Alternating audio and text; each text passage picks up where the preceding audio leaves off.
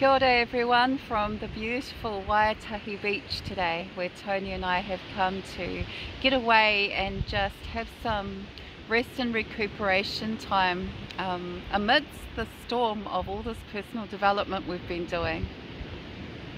Good morning guys. We're just having a good walk down the beach and just talking as we normally do, and just being grateful for always doing our best. And today our best is a lot better than what it used to be, and being happy with that, and looking after ourselves. Like, you know, we're always trying to look after ourselves and be kind to ourselves.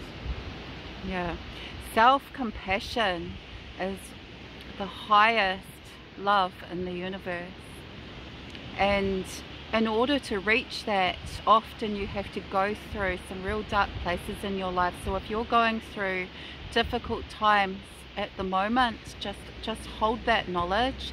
The way that you choose to respond to that and move through that one foot after the other is actually what's going to lead to your eventual transformation. It's like the school of hard knocks. You get to that real beauty on the other side of the mess.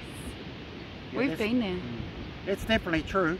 Like, I've been through a lot of heavy stuff, and I've always told myself I'll get through it, and I've always been my own best friend, and I know that I'll get through anything life throws at me now, and it's awesome, you know. And I've learned a lot from all those dark, difficult times in life, you know. And Karen has done the same, and we always do better when we know better.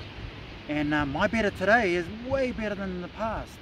You know, I've made heaps of mistakes, but I've learned from it, and I've grown, and I do better now. Yeah, because life is it's not about all of your wins, it's about your journey to get there. So celebrate those imperfections, as long as you're not staying stuck in them and you're actually learning something from them, because learning by doing is the way. Just doing it, just getting amongst it, and not giving up on yourself, and learning. Maybe, like Tony and I were speaking about the other day, if self-love seems like it's too far out of reach for you at the moment, and it seems really, really foreign, maybe you just need to start by learning to like yourself, learning to offer a friendly hand to yourself, a little bit of compassion. It's definitely true. So have a great day, guys, and just do your best and be happy, and it's a beautiful day. Okay, lots of love and respect from us. Yeah, lots of aroha nui. See ya.